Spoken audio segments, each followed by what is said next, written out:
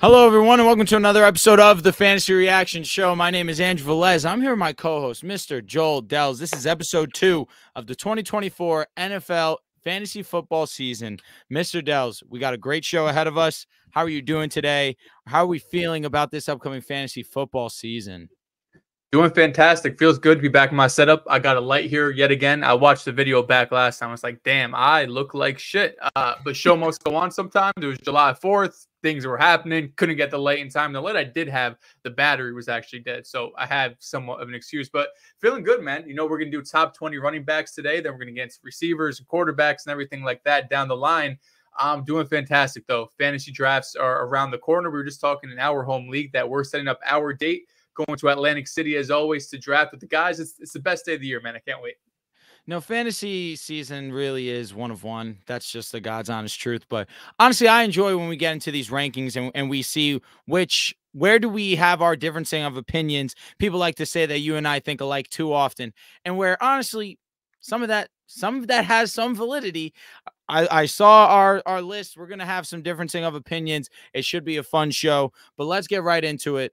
Mr. Dehls, we had to up our production skills, and now I had to make sure that we can go and we can have a little bit of a graphic. I'm pretty proud of myself. I'm going to be transparent with you. All right, can you see it as we are right now? Oh yeah, she's there. Oh, let's go. All right, so at number 20, Mr. Dehls, talk to us. Yes, sir. Number 20, DeAndre Swift. So what we're going to do here is I'm going to give my top, or I guess my bottom 5, 20 to 16. Then Drew's going to give his. Then we're going to go back and forth here and discuss differences as we go along. So DeAndre Swift, 20th on my list. When we're going to talk about all of these players, again, we've talked about it before in the past. You have to put real life expectations, real life agendas to the side, because I feel like DeAndre Swift gets hated on a lot. But this was a guy that got paid 3 years, $24 million in the offseason. This is a guy that was the first running back, one of the first players in free agency, if you might remember, to get paid. They didn't look at Josh Jacobs or Saquon or even a guy like Zach Moss for a lesser deal.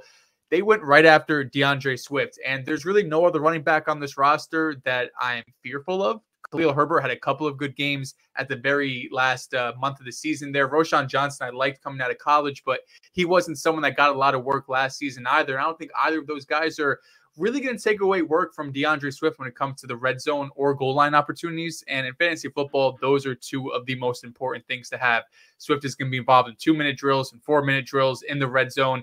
And he got paid this offseason to be the lead back on an offense I think most of us are expecting to be a top 15-ish offense. You have DJ Moore and Keenan Allen going in the top 5 rounds of drafts, but you have DeAndre Swift going really late. So if this is a scenario where you punt on your RB2, you take a bunch of wide receivers early, or you get a quarterback early, or tight end, DeAndre Swift is your RB2. I think you do a lot worse. 19, David Montgomery.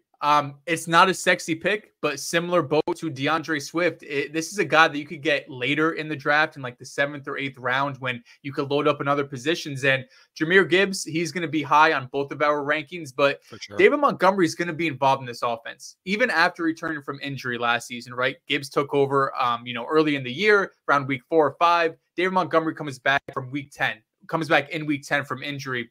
He was the RB18 from week 10 on. So even though Gibbs was the number 1 there, even though Gibbs was seeing more snaps, he was getting more carries, more involved in the passing game, David Montgomery still gave you multiple top 15 weeks. He scored a touchdown in 7 of 9 games to end the season. He's a touchdown-dependent RB2, but this is going to be one of the best rushing offenses in the NFL. This is going to be one of the best offenses in the NFL, one of the best offensive lines in the NFL. So I'd be happy with David Montgomery as my RB2 there. Josh Jacobs at 18 here. This is probably the lowest in terms of like where ADP is compared to where I have a player. I'm not a big fan of Josh Jacobs this year. You know, he led the league in rushing a couple of years ago. Even after that, I was still a bit skeptical of him going to last season. Of course, he had the holdout situation. He didn't come into camp at 100% or really in shape. And that showed, he averaged 3.5 yards per carry last season. The explosiveness was not there. Zamir White was actually more efficient than him last year on the same Raiders team that everyone is saying had such a bad offensive line and quarterback. Zamir White was better, and now he's changing teams, going to the Green Bay Packers. He got paid, but he kind of got like fake paid. It was basically a 1-year deal disguised as a 4-year deal. They drafted Marshawn Lloyd in day 2. A.J. Dillon is back, so I think this is going to be a running back by committee. Josh Jacobs is the one in this offense, but I just don't see enough explosiveness or big playability from Josh Jacobs where he's going to be a guy that's probably going to get like 15 carries a week. If he gets a touchdown, you're happy. If he doesn't, he's probably disappointing. And the guy that's replacing him, or I guess the guy that used to be in Green Bay here, Aaron Jones at number 17. Aaron Jones, you could paint two pictures, right? Because on one side, he's a 29-year-old running back coming off an injury-plagued season, switching teams. Historically, that usually does not work out. But Aaron Jones showed at the end of last season, he still has the juice. Last 3 weeks of the season, plus 2 weeks of the playoffs, he was averaging over 20 carries per game. He had 5 straight games of 100-plus rushing yards. I think the real only worry here is what does this Vikings offense look like? You have Sam Darnold / J.J. McCarthy under center for what we're expecting to be the majority of the season. But I feel really good about Kevin O'Connell. He's one of the better head coaches, in my opinion, in the NFL. And this is an offensive line that should be an above-average offensive line in terms of run unit. 3 of their 5 starters had a PFF run blocking grade of 65 or higher last season. I do think Ty Chandler is kind of sneaky in terms of being like a 1B there. Okay. I think over the last month or so of the season, once they let go of Alexander Mattison, Ty Chandler showed that he could be serviceable, in the NFL and for the Minnesota Vikings. But Aaron Jones got a decent payday from them, and I think the explosiveness is still there. I think he'll still get used, especially in the passing game around the red zone as well. And if he's able to stay healthy, which is obviously a big concern, if he's able to stay healthy, he has the upside because he has that explosiveness to be a top 10 running back. And lastly, he's going to be Kenneth Walker. Lastly, for my top 5 and Drew, or bottom 5, and Drew will get into his. Kenneth Walker, I feel like a lot of people are out on going into this season, but you have to remember what he looked like before the injury last year. He got banged up in week 8, but before that, he was consistently getting 60+% of the running back snaps. And the 3 weeks before his injury was his highest snap totals of the year, where he was approaching 70 to 80% of snaps on offense. He was the RB8 in points per game over that stretch, but once he got hurt, he was not the same dude. He never saw over 60% of snaps again over the last 2 to 3 months of the season. He missed multiple weeks, and Zach Charbonnet kind of became the 1A in this offense. But even though Charbonnet became the 1A in the offense, Kenneth Walker still outproduced him. He was still better running back in fantasy points per game than Charbonnet was last year. So I'm going into this season expecting Walker to be the RB1. I think Seattle wants to treat him like the RB1, and I think he's the more talented running back of the two. So if he's a guy that could get 15 to 20 carries each and every week, I think he's someone, again, if he could stay healthy, he has the talent to be a top 10 type back in fantasy. Yeah, I don't mind this 20 to 16, not even a little bit. I will say I do not have Kenneth Walker in my top 20. And I'm allowing the second half of last season to cloud my judgment a lot with Kenneth Walker. But again, early in the season, he was looking like one of the best fantasy options. Second half of the season comes around, obviously is banged up a little bit, but then splitting the backfield with Zach Charbonnet, we saw his fantasy value get absolutely tanked. He's not an inefficient rusher. I think he was around 4.3 yards per carry, which isn't terrible. But at the same time, as a receiving back, doesn't really give you that much upside either. To me, Kenneth Walker, not knowing the certainty of what's going to happen with this Seattle offense, I look at a couple other guys and I have them a little bit higher. So yes, Kenny Walker would be the first of my honorable mention. I also will say DeAndre Swift is also an honorable mention of mine in the Chicago offense. He's going to be that last cog that you're not really thinking of because DJ Moore, because of Keenan Allen, and of course Rome Odunze is going to be there, and Caleb might even sprinkle a little bit of mobility in that too. But DeAndre Swift behind a respectable offensive line, he should have himself a solid season for sure. But let's start off at number 20.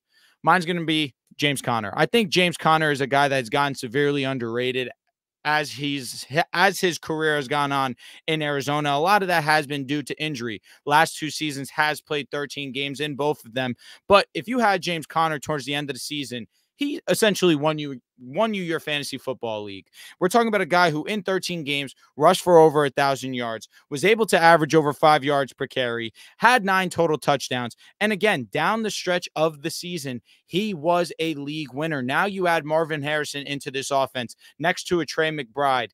This offense with Kyler Murray at the helm is going to be so explosive that so long as James Conner is going to stay healthy, to me, we're talking about a top 20 finish for sure. Next on my list, number 19, Josh Jacobs. Joel, I'm in a similar boat with you.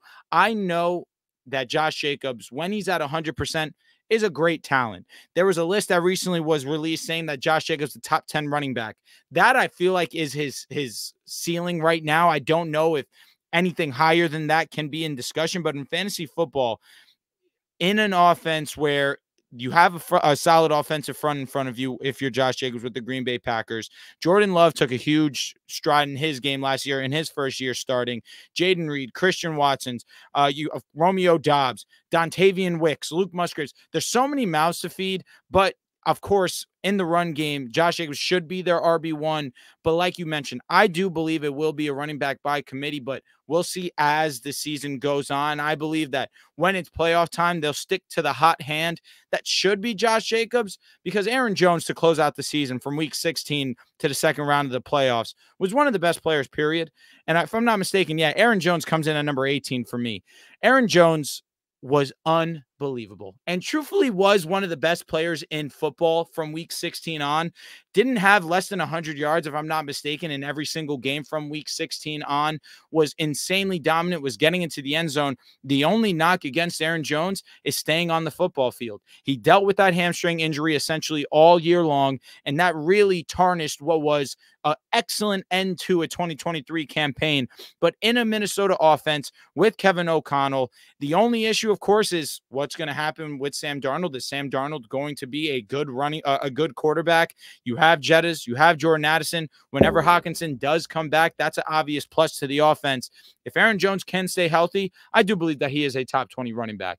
Number 17 is going to be David Montgomery. There's an argument to be made that he could have been higher after last season being around a top 13 fantasy finish, getting into the end zone as much as he did. If I'm not mistaken, 12 touchdowns, but at the same 13 rushing touchdowns, eclipsed over 1,000 rushing, was pretty efficient with those touches, around 4.6 a carry. The only issue is, of course, we know he has a better running back in that backfield next to him in Jahmyr Gibbs. And Jahmyr Gibbs was a touchdown machine himself while also getting high usage in the passing game. But near the goal line, they do trust David Montgomery. I still expect him to be fantasy relevant regardless because of this Lions offense. Everything about it is super high powered, the best offensive line in football, and great weapons alongside of these guys. But I still think that David Montgomery is one of the better value picks late in drafts. And number 16, you didn't have him on your list, and I understand that, but I have to show respect to Nick Chubb. And honestly, this is a guy that we could be looking at and think, man, were we really this wrong about him? And I understand the injuries. That is the biggest scare of evaluating Nick Chubb. But right now, things are looking to plan. He's running full speed in a straight line. Right now, they're still working on lateral quickness. But if Nick Chubb is at 100% by week 3, week 4, we still could be talking about a top 10 running back in fantasy football. If he's able to be ready by week 1, this number 16 evaluation can be some of the most wrong I have on my list. But again, I feel like playing it safe. I still think Nick Chubb will be ready earlier in the season than I think people anticipate. But at the same time, if he's ready to go, this is a top 20 locked running back for sure. Yeah, and Nick Chubb is someone who I would have as an honorable mention. James Conner as well. Those are two guys that would be within my top 24. Nick Chubb, I'm just waiting to see. I'm waiting for training camp to come around. I'm waiting for preseason to come around and just to see where the reports are. Thankfully, we have probably another 6 weeks, 7 weeks or so until most people are using their fantasy drafts. And hopefully by then we'll have a better understanding of where Nick Chubb is. Because if the Browns to fancy come out and says he's ready for week 1, yeah, he shoots up this rankings and he's probably in my top 15. But of course, a really bad leg injury last season. I just want to wait and see. So if I was drafting today, I would be taking those guys above Chubb. But yeah, we could go ahead and go into my number 15 running back, Joe Mixon. Mixon feels just incredibly safe this season going over to the Houston Texans. Of course, they trade for him. It was only a 7th round pick, but he was going to get cut. So Houston says, we want him. We want him to be the RB1. And Dameon Pierce last year was a bit of a disaster. He was not efficient. He lost his job at one point in the season. That's how inefficient he was. And this is going to be a super high-powered offense that is going to consistently be in scoring position. We know Joe Mixon can take on a whole bunch of carries last year. He had the 5th most carries and 2nd most goal line carries amongst all running backs in the NFL. To me, as long as he's able to stay healthy, his usage and his workload by itself should make him a top 15 running back. But moving on to number 14 here, this is where I have Alvin Kamara. I think how I feel about Kamara is how you feel about Nick Chubb. Kamara to me feels like the biggest steal possibly at the running back position. Last year, do you know where he was in running back points per game after coming back from suspension? If I had to guess, he's number 5. He is RB6 last year Ah, once he returned from suspension. He had the second most targets and the most receptions of any running back in the NFL. And that's with him missing the first 3 weeks he's of a the year. dog. He was used at the goal line. And even though the Saints are making a change at offensive coordinator, they're bringing in a San Francisco style of offense. That isn't going to change Derek Carr from just dumping the ball off to Alvin Kamara. They have Chris Olave there, Rashid Shaheed, but Alvin Kamara is probably going to get the second most targets on this team. 9 of his 13 weeks, he was a top 15 running back. And I understand the age clip. The age clip is approaching. He's about to be 30 years old. He was a bit inefficient. But similar to how we're talking about Joe Mixon and some of these guys behind him, there's just not a lot of running backs on this roster I worry about. Kendre Miller was someone they took in day 2 last year, but reports out of minicamp was that he might have taken a step back, which I don't know how you do in the offseason, but somehow that happened. And then you have Jamal Williams there, who's just a backup. But in terms of just what actual production you're going to get from this guy, I wouldn't be surprised if Kamara is a top 10 running back this year, just because receptions and targets are so valuable if you're in a half-point or full-point PPR league. 13, this is where I have James Cook. Once Joe Brady took over in Week 11, James Cook was the RB11 in points per game. He was 10th in carries over that stretch, had multiple games of 40-plus receiving yards. He was seeing 3 to 4 targets per game, and he showed the ability to have these big rushing games as well, like he went for 180 yards against the Dallas Cowboys. I think the only drawback for James Cook is just at the goal line, he was not used at all. He only had 5 carries within the 5-yard line. That was less than guys like Royce Freeman and Roshan Johnson, who like barely even had roles for the offense for majority of the season. But the Bills are going to be so high-powered that I don't think it's going to matter too much. And he also has the ability to score touchdowns from the 10-yard line, from the 20-yard line, to rip off a 40 or 50-yard touchdown. So I think with Joe Brady taking over full-time, James Cook could sneak in kind of that back-end RB1 role. At 12, this is really the toughest spot for me, or toughest player to evaluate. It's going to be Devon Achane. I still don't know if 12 is too high or too low for him, because he has the highest upside, in my opinion, out of anyone outside the top 5, because he had 60 points this past year against the Denver Broncos. But then he also has multiple injuries that sustained just in his rookie year. I think when you're drafting Devon Achane, you really have to consider how the rest of your team is built. Are you drafting him to be your RB1? Because if you are, you're taking on a lot of risk there. This is a guy that, again, any given week can win you a week, but he also can play 30% of snaps, get banged up in the second quarter, and doesn't come back. And then once he's out for 2 weeks, do you play him that third week when he's coming off the injury? You don't know if he's going to play 40% of snaps, or maybe 60% of snaps, or maybe 10% of snaps. So there's just a lot of questions with Achane, but the talent, the explosiveness, it's impossible to miss. He's the biggest boom or bust player on this list for me. And while I'm in drafts, when I'm doing these mocks, sometimes it's difficult for me to draft him, because I look at my team and I'm like, I just want other guys like number 11, Rachaad White, who is just the true definition of a workhorse. He had the most snaps of any running back in 2023, the 3rd most carries, the 9th most targets. He hasn't missed a game in his career. 10 of 17 weeks, he was in the top 15.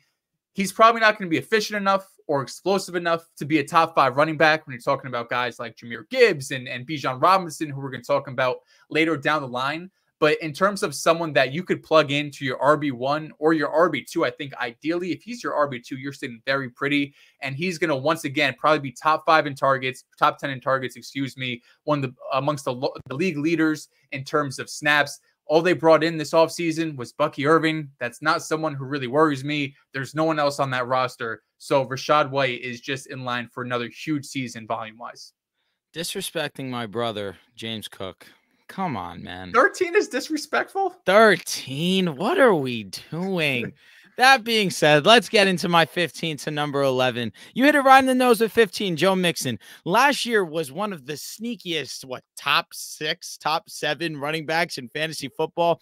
I feel a lot of that was due to situation. Jake Browning was in at quarterback. He still was able to rush for 1,000 yards. I'll give him his respect there, but the volume that he saw as a receiving back was huge for me. 52 catches.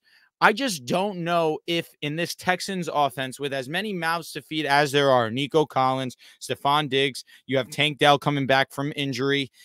Dalton Schultz is another guy that you have to look at to steal some opportunity. I'm just not sure how much he's going to be as used or in comparison to these other guys, because Devin Singletary was still a respectable fantasy option last season. If you needed a flex or if you went through a crazy amount of injuries and you had to throw in Devin Singletary as your RB2, not great, but not the worst option. I'm not going to say he's going to be Devin Singletary. He's better than him, obviously. But again, there's so many mouths to feed. There's so many great guys in the league right now that I feel like 15 is a fair placement. Number 14, I feel like this is where I could say I may be slighted a player, but at the same time, I look at 14 for Isaiah Pacheco as a floor. This is one of the safest fantasy options that there are. He's behind one of the better O-lines in Kansas City. He was effective as a touchdown guy. You are next to Patrick Mahomes, but efficiency-wise, 4.6 a carry. Again, there's really no better situation in an offense where all the attention's going to be on Mahomes, and behind this great offensive line, Pacheco has the opportunity as a receiving back also, but obviously near goal line to get those opportunities. I really like Pacheco this season. Number 13, Alvin Kamara. Again, similar boat as you. Reception legend. 75 receptions last season, and you missed the first 3 games. He's a nutcase. He's a one-of-one fantasy option, especially when you understand he's never rushed for 1,000 yards. Never rushed for 1,000 yards. But because he's so effective as a receiving back, we constantly, every single fantasy football season, put respect on his name, and rightfully so. Number 12, Rachaad White. Now, this has been a guy that I've really liked, especially coming out of college. But my issue with him is that, one, Dave Canales is no longer with the offense. Now it's Liam Cohen as the guy calling plays. How is he going to look as a rusher this season? Yes, their offensive line did improve as they did just draft Barham, if I'm not mistaken, out of Duke. I may be mispronouncing his name. But they needed an interior offensive lineman. They go and they address that in the draft. He has been an inefficient rusher up until this point. But as a receiving back, there again, very few reliable guys like a Rachaad White. And like Joe mentioned already, he is a workhorse. He is going to be the running back that is used more often than not on this Tampa Bay roster. So, of course, I do like his floor a lot here. Number 11, it's Travis Etienne. This guy is a weird player for me to evaluate more so than anyone else because the touchdown volume that he had was a strong reason why he was a top 3 finish last year. He was, of course, able to rush for over 1,000 yards, but it was a very inefficient season for him as he just rushed for 3.9 yards a carry. So if there is a touchdown regression, if the offensive line gets banged up, and obviously they tried to make improvements to it this offseason, if it doesn't go into as planned, I don't know if we're going to see Travis Etienne get carried by the level of touchdowns that he did have this past season. And I still think that he does have the ceiling of being a top 10 running back, in my opinion. But again, I do worry about the touchdown regression with Travis Etienne. Yeah, that's fair. We can get into the top 10 here because I have a couple of the guys that you just listed. So number 10, Isaiah Pacheco, and this is where we could, I think, talk a little bit back and forth. Isaiah Pacheco, to me, I think he's in line for a bigger workload this upcoming season than he did last season, right? Because if you look outside, or if you look at the beginning of last season, the first 2 or 3 weeks, right, he really wasn't utilized in this offense a ton. I mean, he was getting like 9 to 11 carries. He wasn't the 15 plus carry type of guy that we saw kind of at the end of the year, right? The first 2 weeks, He was averaging 12 opportunities per game.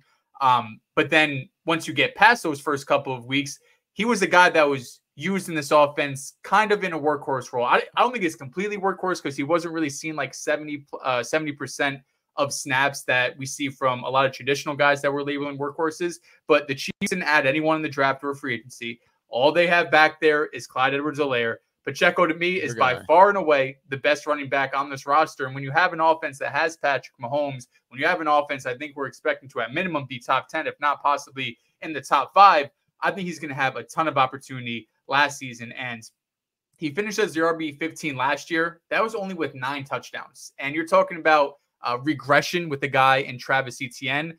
I think this is someone in Pacheco who could have positive regression where 9 touchdowns feels a little low for him. Like in this Chiefs offense that's going to score a ton, only 9 total touchdowns, that could be easily double digits where we could possibly see 10 rushing touchdowns, 3 on the ground. And all of a sudden, instead of being RB15 last year, he was RB8. So I think going into this season, he's someone who can average about 15 to 20 opportunities per game. And once we get into that goal line situation, he's going to be able to convert on them. Going into, yeah, go ahead. No, I think Pacheco is obviously a great option this fantasy season, no doubt about it. I hear what you're saying about the touchdowns. I just look at the early parts of the season. He wasn't utilized as a receiver or receiving back as much as we saw, of course, later on in the season, of course, in the playoffs. If he can really start to incorporate that in his game, then my projection can be off. And we are talking about a top 10 fantasy option. But again, I have to see how they decide to move forward, because in years past, we saw them run a Jerick McKinnon with a Clyde Edwards-Helaire. You mentioned how Clyde Edwards-Helaire is still with him. We saw Clyde Edwards-Helaire snag some touchdowns away from Isaiah Pacheco. If they come in with the mindset, this is our true workhorse, then again, I feel like a top 10 placement is fair. But again, going off of what history has shown me with Kansas City, I have to wait and see with that. Yeah, I think that's fair. Just looking at Clyde last season, kind of end of season snaps. Week 14, 48% of snaps. Week 15, 62% of snaps. Other than that, he never saw more than 40% of snaps. And that was with McKinnon on the roster, although he was banged up, I believe, and wasn't really utilized in this offense a ton. But Pacheco, after the first 2 weeks of the season, as I mentioned, only getting 12 opportunities per game, he was the RB9 in terms of fantasy points per game. 9 and 12 weeks, 15 or more carries. In the playoffs, he was getting like 20 carries a week. So I think especially down the stretch in the playoffs, they were really leaning on him. It's possible that early on in the season, maybe he gets eased in a bit more because they know we're going to have to rely on him down the stretch. But I just feel so comfortable in him being the clear RB1 in this team. Obviously, you do too. That when you have a team that could score so much and has Patrick Mahomes on the roster, give me the running back there. But moving on to 9 here, Travis Etienne. You had him at 11, I have him at 9, so a bit higher. The workload for Etienne just feels super safe. It's similar, in my opinion, to Rachaad White, where neither of these players were super efficient, but these players are just getting so much work that it doesn't really matter if they're efficient. He had the 4th most carries in the league last season, but as you mentioned, it was a tale of 2 halves for Etienne last year. Weeks 1 through 8, he averaged 19 carries for 73 yards and a touchdown per game. He was the RB4 over that stretch. Weeks 10 through 18, the opportunities came down, the touchdowns came down, and he, over that stretch, was the RB22. So he ended up where he started as a guy who was a top 5 running back, an absolute must start, to a guy second half of the year where you can't sit him because he was dominating for you for the first 8-9 weeks of the season. But then towards the back half, you might have had a guy that you picked up off of waivers or traded for that you kept putting on your bench because Etienne was just so damn dominant. I think he'll finish somewhere in between 4 and 22 this year, but there's not a lot of guys that are going to be top 5 in carries, obviously, 5 guys. So the fact that he was 4th last year and they didn't bring in, again, really any sort of competition. Tank Bigsby, they drafted last year. He was a disaster for them. There's really no way around that. But just given his opportunity alone, he, for me, is pretty comfortably within the top 10. Moving on to number 8. This is where I have Derrick Henry. And once we see your list, we could talk about Derrick Henry a bit more because you have him a bit higher than me. I love Derrick Henry this year. You are in love with Derrick Henry this year. This is a workhorse running back going to one of the run heaviest teams in the NFL, of course, with the Baltimore Ravens. And it just gets me going to think about what Gus Edwards was in this offense and what Derrick Henry can become. Gus Edwards, in terms of what the usage he was getting, right? He had the most carries within the 5-yard line. He had 23 carries, had 12 touchdowns off of those, 6th most carries within the 10, 7th most carries within the 15. We talked about this previously, I think maybe even during our mock draft last time, that, or maybe it was just on the regular show with Pick Aside, that Lamar Jackson isn't utilized around the red zone like Anthony Richardson is or like Jalen Hurts is. They like giving the ball to running backs, and they've been giving it to Gus Edwards, who, in my opinion, he's an average running back. You know, he's averaging or he's approaching age 30. He could even be a bit below average. This was his least efficient season. But Derrick Henry is a dude that is going to basically be a lock for double-digit rushing touchdowns, and he still has that upside to give you 150 rushing yards any given week. So love Derrick Henry this season. Wouldn't be surprised if he's a top 5 type dude. Number 7, this is where I have Saquon Barkley. This is the best offense he's ever been a part of, best offensive line, best quarterback. And before the Respect Daniel. Eagles season went to shit last year, right? Before that week 13 against San Francisco, DeAndre Swift was seeing nearly 20 opportunities per game when you look at carries and targets last year. He was fifth in carries within the top five, within the 10-yard line. He was getting the volume to be a top 5 type of running back. But again, the second half of the year happened. His numbers completely went down. But now Saquon gets to take over that role where he's getting nearly 20 opportunities. He's getting looks around the red zone. I think the only question mark a lot of people have is twofold, is just one, when you do get, into that 5-yard line, because that's where Swift kind of fell off in terms of carries. We know what the Eagles love to do. It's the tush push. Fuckers. And then Jalen Hurts just looking, just in terms of dump offs, in terms of targets, doesn't utilize running backs as highly, especially when you compare it to like Daniel Jones and Eli Manning when he had him, his rookie season. And then lastly here, 6, Jonathan Taylor. This is the guy I had a bit higher, and then I moved him down a bit for another player. JT has burned people, myself included, 2 years in a row, right? Going into the last 2 seasons, this was a guy that was drafted as a top 2 to 3 running back in fantasy football. And not only that, but we don't really know what he's going to look like with Anthony Richardson. Richardson can take away touchdowns and red zone touches for him. We didn't really get much of a sample of what this offense is going to look like with Anthony Richardson and a workhorse running back. Richardson was healthy for 2 full weeks this year. Week 1, if you remember, was the Deion Jackson week because Zach Moss was coming off like a broken forearm, I believe. And the only other week, I believe, was week 3 or week 4. I forgot which week Anthony Richardson was healthy. Zach Moss had 18 carries, 4 carries in the red zone. So there's not really a ton to go off of that we could project what Jonathan Taylor will be. This is a dude that got paid last year. This is a dude that we know when he's healthy, he's one of the most explosive, efficient, just overall best running backs in the NFL. There's no doubt in my mind that he's going to get his opportunities. But when you're talking about a guy in the top 6 and the top 5, you have to get the most opportunities. You have to consistently get 20 touches. You have to consistently get looks within the 5-yard line. And that's just the slight hesitation I have with Jonathan Taylor this year. Yeah, you'll see very shortly that you and I have a strong, similar opinion in that regard. But 10-6 here. Let's get into the nitty gritty of our list. Number 10, James Cook. Only 3 spots different than yours, of course, so it wasn't too much disrespect. But I look at a guy like James Cook, and last year was uber efficient on the ground, 4.7 a carry, did rush for over 1,100 yards, 1,500 total scrimmage yards. He was sensational, was a top 11 guy in fantasy football last year at the running back position. If he can work on his hands and become a respectable receiving option where he's already getting volume, he just needs to secure some more balls. Take that as you will.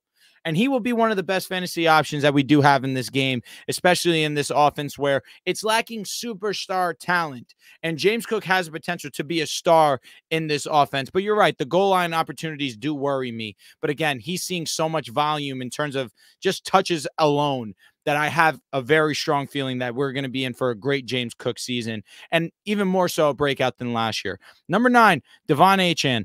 Now, you and I, pretty similar. You have him at 12. I have him at 9. I'm a little bit higher than him, a little bit higher on him than you are. But a lot of it is due to the fact of we saw 5 games where he had over 25 fantasy points. He was averaging an unsustainable almost 8 yards a carry on the ground. He rushed for, I believe, almost 900 yards in I think it was 8 touchdowns in 11 games, 900 rushing yards in 11 games also. We were talking about an unbelievable showing from Devon Achane. The issue was, again, he only played 11 games. He has to stay on the football field. But if he were to be able to stay on the football field for 15 to 17 games, number 9 is going to be where he's going to be at. He's an explosive running back option. And I know most are still in the backfield. We still have to pay respect to the guy who was tied for most touchdowns at the running back position with CMC. But he is such an explosive player. I find myself naturally gravitating towards Achane, and he falls to number 9. Number 8, maybe this is a little bit low, but I'm going with Jahmyr Gibbs. I see number 17, and I respect that guy too much. I think that he will steal some opportunity away from Jahmyr Gibbs, but we saw in that second half of the season, this was Jahmyr Gibbs' squad, especially in the playoffs, unfortunately, against San Francisco, where he fumbles the ball. He was still having himself a great game up until that point, which obviously was devastating if you are a Lions fan. But Jahmyr Gibbs is a special talent, an elite rusher, an elite pass catcher at the running back position. He essentially can do it all, is behind the best offensive line in football. Jahmyr Gibbs, top 8, stamp that, no doubt about it. Number 7, this one I struggle with between 7 and 6. Kyren Williams is one of my favorite guys in the National Football League at the running back position. You miss 5 games, you're still able to get into the end zone 15 times. You have over 1,300 scrimmage yards. This guy is a potential top 5 guy, but again, the injuries is what's kind of holding me back and putting him at number 7. I know they just drafted Blake Corum. To me, that's not really hindering my thoughts on Kyren. Again, more so, are you going to be able to stay on the field consistently? Because we already saw in OTAs and training camp that he did pick up an injury. But he's obviously cleared now. He's good to go, has a full bill of health. But again, Kyren Williams is an amazing talent. And if he's 100% ready, then this top 7 lock is guaranteed to me. Number 6, Jonathan Taylor. You hit a lot of the points on the head perfectly.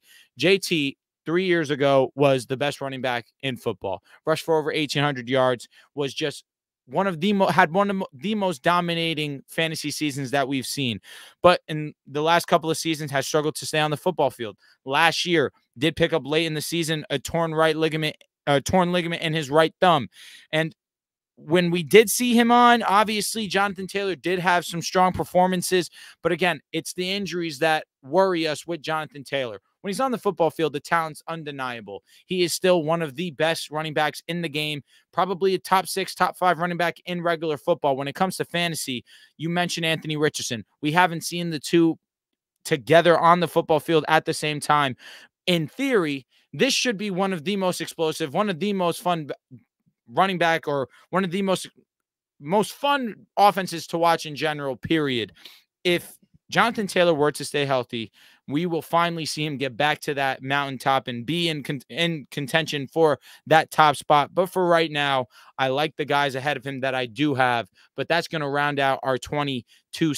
So to recap, my 20 to 16, I have James Conner, Josh Jacobs, Aaron Jones, David Montgomery, Nick Chubb. From 15 to 11, I have Joe Mixon, Isaiah Pacheco, Alvin Kamara, Rachaad White, Travis Etienne. And from 10 to 6, I got James Cook, Devon Achane, Jahmyr Gibbs, Kyren Williams, and Jonathan Taylor.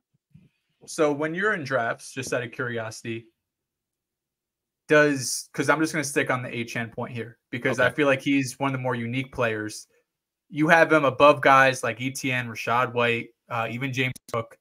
Their workload to me is so guaranteed. Their workload, especially when we're talking about Rachaad White and Travis Etienne, these are dudes that are probably going to be top 5 in carries. How do you manage between the guaranteed workload that you're getting from those guys that you know every given week they're probably going to see 20 opportunities, compared to Achane, who might only get 10 opportunities a week? To be fair, he might only need 8 opportunities to go off for 40, but you know the downside to the injury history. Of course, having Raheem Mostert there, who are around the goal line, maybe he gets more work than him. I just have a hard time putting him above guys that I know week in and week out are just going to be workhorses. And I understand that thought process. Again, when it comes to fantasy football, you want the player that's on your team on the field more often than not, of course. But in situations like this where Devon Achane is just a big play waiting to happen, and we saw it in multiple instances where 5 games, we can see him take one at the 25 all the way to the end zone. He just has that big playability. As a rusher, super efficient on the ground. Again, in limited opportunity, he is able to capitalize on that. And I'm pretty sure the Dolphins feel the exact way that I feel.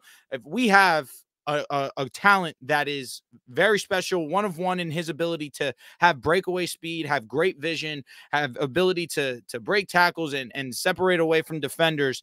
I look at guys like Rachaad White and Travis Etienne that aren't nearly as efficient as a Devon Achane, aren't in offenses as explosive as the Miami Dolphins. So to me, sometimes going upside is beneficial to your squad. And I understand that there is the injury concern with Devon Achane, and maybe I'm gambling a little bit, but if we're being honest, that's kind of what fantasy football is. You really like to go up on upside a good amount of time, and there is really a great gamble, a great risk and high reward with Devon Achane this season.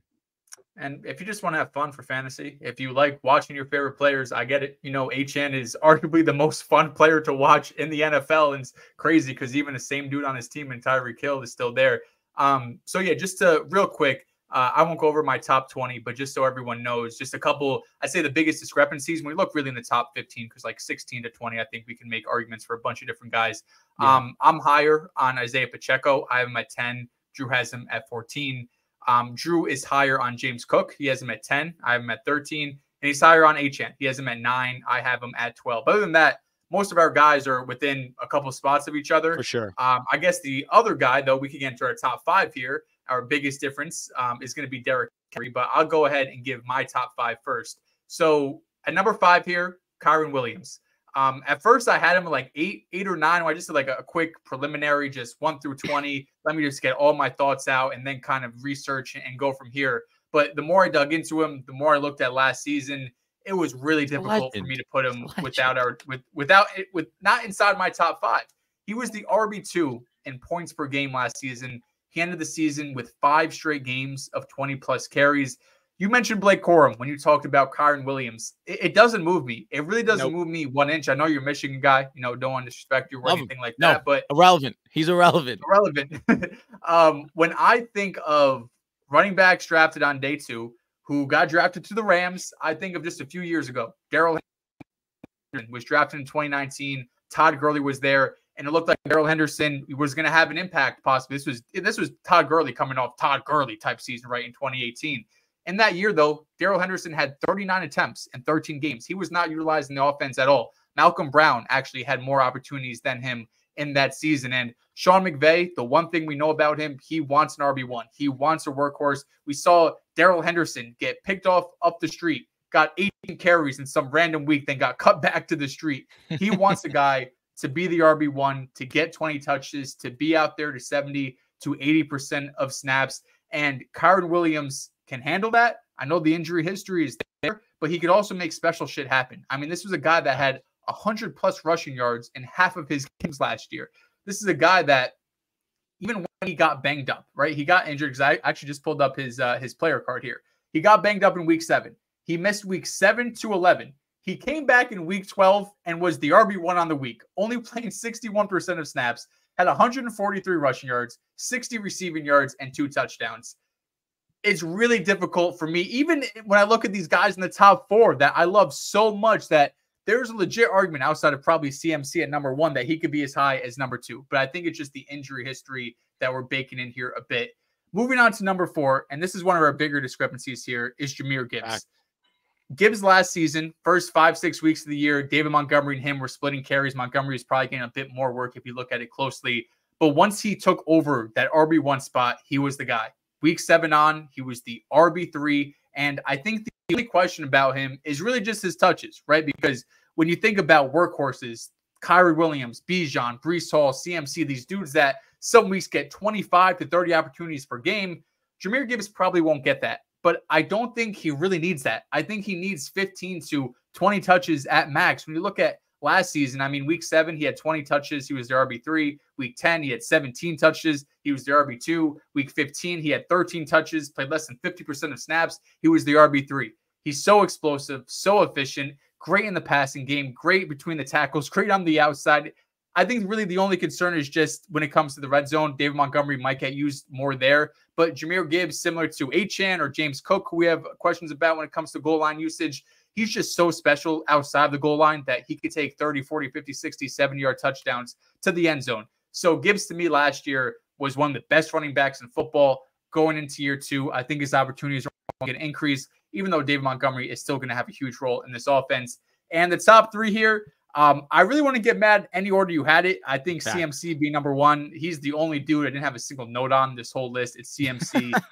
There's nothing to say about CMC. But between 2 and 3 and Breece and Bijan Robinson, it's really close. I had Breece at number 2 because he was the RB2 last year coming off a torn ACL, right? Week 1, Dalvin Cook was used a bunch. Even the first month or so this season, Dalvin Cook was used way too much in this offense. The offensive line, quarterback play, offense, red zone opportunities should all be greatly improved for this New York Jets team. Breece only had 22 red zone carries last season, which is just insane to think about. That was outside the top 30 when you look at all running backs in the NFL. He's a guy that should be getting double-digit rushing touchdowns, and he has insane receiving upside, insane big play ability. He's going to be the number 1, obviously, on this Jets team. Even though I like Braylon a lot to be the RB2 for the Jets. Number 3, Bijan Robinson. Top 10 running back as a rookie in what felt like a bit of a lost year. He still had 5 finishes within the top 10, so he was giving you that upside, although Arthur Smith was doing his best to make that more difficult for us. And three of those top 10 finishes came in the last 5 weeks of the year. So I think as the season progressed, he gained more trust in Arthur Smith. He shouldn't have to gain that trust. He should have just had it because he was taking the top 10. But as the season went on, he got better and better. And this is a team that should see increased quarterback play and a coaching staff who wants to get him more involved. He's already been compared to Christian McCaffrey in this offense. So Bijan Robinson at number 3. I love all 5 of these guys, obviously, and they all have the ability really to be the RB1 this year. To be honest, your top 5 is attractive. Your top 3, I'm just going to spoil it right now, of course. We got the same top 3 in the exact same order. The only difference is Derrick Henry at 5, Saquon Barkley at 4. I look at Derrick Henry, and in a down year where he averaged 4.1 a carry, was still a top 6, top 7 running back in fantasy football, was able to get into the end zone 12 times. And now you're telling me he enters an offense next to Lamar Jackson, who we just saw Gus Edwards have double-digit touchdowns, and we understand Gus Edwards, where however you feel about Gus Edwards, that is not my problem. He's not Derrick Henry. Derrick Henry is one of the greatest running backs to ever touch a football field, and now he's in one of the best rush offenses in the National Football League. Not as good of an offensive line as last year's Baltimore Ravens team, but nevertheless, it's much improved off what he had in Tennessee these last couple of years. And honestly, since A.J. Brown has left, Tennessee has failed to put him in a position to succeed. It's the complete opposite now in Baltimore. This is going to be so much fun to watch, and I'm excited for the King to remind everyone who the true King is. Number 4, Saquon Barkley. This is my guy this season. This is a guy that I'm trying my hardest to get on my team as much as I possibly can in the Philadelphia Eagles offense, where, of course, we're talking about a top 2 rush offense. We're talking about a top 3 offensive line in football. We're talking about a situation where this has probably the most talent at the on skill positions, probably in the National Football League with A.J. Brown. You have Devonta Smith, Dallas Goedert, of course, Saquon Barkley. This is going to be must watch every single Sunday. If they play on Thursdays, if they play on Mondays, he's going to be uber efficient. He just has to stay healthy. That's maybe the only question. But again, he's going to be protected so much by this Philadelphia Eagles offense that I fully anticipate he's going to be amazing. We saw DeAndre Swift have a very respectable season last year. We saw Miles Sanders 2 years ago rush for over 1,100 yards and have double-digit touchdowns. Saquon Barkley takes a hot shit on both of those guys. So to me, he's a locked top 5 guy. Number 3, number 2, number 1. Joel, you hit it right in the head. Bijan Robinson. Listen, all 3 of these guys have the ceiling of being being the number 1 RB in fantasy football. We respect CMC because, again, his legacy, his resume speaks for itself. To me, CMC is the best fantasy option ever. I mean, you want to talk about efficiency. You want to talk about every single week giving you a touchdown. There's no guy that I trust more than Christian McCaffrey. If he's on the football field, you can guarantee that you're getting double digits. Breece Hall at number 2. How he was able to be the number 2 fantasy running back last year with one of the worst offensive lines, the worst quarterback play in the National Football League. But because he was so effective as a receiving back, let's go make sure he led the NFL at the running back position in receptions, just fell short of 1,000 yards, but didn't matter. He still was uber efficient with his touches, got into the end zone 9 times this past season. Now you're telling me he has one of the better offensive line, at least on paper, this upcoming season, with the additions that the Jets did make with Morgan Moses, with, of course, Tyron Smith, who, of course, we need to see if he can stay healthy. But now Aaron Rodgers, God willing, is healthy for a full season. This should be the best offense that Breece has been a part of in his young career, and he's primed to show the world that he is a top 2, top 3 running back in the game. And Bijan Robinson, again, we know the upside that he has as not just a rusher, but of course as a receiving back, where he did a lot of his damage this past season. And if him and Kirk Cousins can get on the same page early on in the season, Bijan Robinson's ceiling is the RB1 this year, no doubt about it. He accumulated over 1,400 scrimmage yards last year, got into the end zone 8 times. I'm expecting that to go up, truthfully, because he should be the focal point of this offense. I know Drake London, when we do our receivers list, he should be high on both of our lists. I know Kyle Pitts is going to be high on our list if we decide to do a tight ends list. This is one of the better offensive lines in football also. This is going to be one of the more fun teams to watch in the Atlanta Falcons. But that's going to wrap up our top 5. I got Derrick Henry, Saquon Barkley, Bijan Robinson, Breece Hall, and number 1, of course, none other, the GOAT, Christian McCaffrey. I guess the only question I have, you had Kyron, remind me, 6, 7? 7. I have 6 JT. So is it just injury? Is that the only thing holding you back? That's the only thing, because if he is healthy for a full 17, there's no way that I can name 5 guys better than him. That's just the God's honest truth. But these 5 right here, good Lord have mercy. I feel so confident about these guys. Of course, barring injury, as long as they stay on the field, these guys are primed to be elite high-end options. Yeah, and this, again, like, these aren't all, like, these obviously aren't in order when you look at ADP, for example, right? Like, for sure. If you're in a super flex league, like, Saquon Barkley is going at the 2-3 turn. Derrick Henry's going at the back of the 3rd round, maybe even early 4th, potentially. You could get as your RB2, and he could even go as your RB1, and you feel really confident about that. So, yeah, obviously, take these lists down, giving them out for free. No paywall here. This is just what we do. We're just giving back to the people. We should charge at least $10 for this, in my humble opinion. But no, this is great. I mean, what the best part about this, and if you're still listening, shout out to you. You guys should do your own list. Like, everyone out there watching, even just get your thoughts down, because this is my first time. Like, obviously, we're mocking a ton. We talk about these players all the time. This is my first time sitting down and, like, putting together the positives and negatives, looking back at last year, looking at the rosters this year, about the guys they drafted in free agency, and thinking about opportunities potentially. It makes things so much easier when you're just writing down these players and trying to at least put them in order or tier them, and thinking about guys potentially above them or below them. Because, I mean, there's guys that we have in our top 10 that you could get in like the 5th and 6th round, that you have guys that are going way ahead of him that, are in like our RB18, like Josh Jacobs, for example, who's going as like a calm and easy top 10 running back in fantasy. So if you're still listening, you obviously love fantasy football. Please just do it yourself. Write down a top 20 list, put some notes down, do some research, because, you could go out and you could watch all the YouTube videos you want. You could buy, different draft kits and whatnot, but really getting your own thoughts down makes it a lot easier when draft day comes around. I'll say this, Joe, you're 100% right. I've never made a top tier list for fantasy football. I kind of know my guys. I trust myself. But if we can help you guys out and we can kind of put our thoughts into video content form, obviously, if it can benefit you guys, that's a win for us. But again, like Joel said, the best advice is to trust yourself. We can give you as much advice as we possibly can.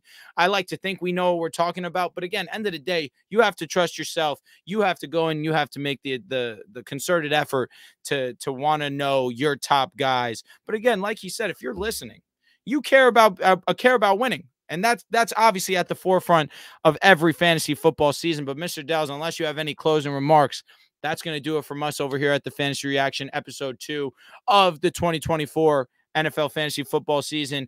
If you guys stuck around, we appreciate it. Leave a like on this video, subscribe to the Pick a Side channel, but we will be back here giving you weekly content up until the fantasy football season, where we will be dropping 2 episodes weekly. We drop every Thursday night, every Monday night. We go live after those games. But again, we'll talk to you guys, and we appreciate you stopping by.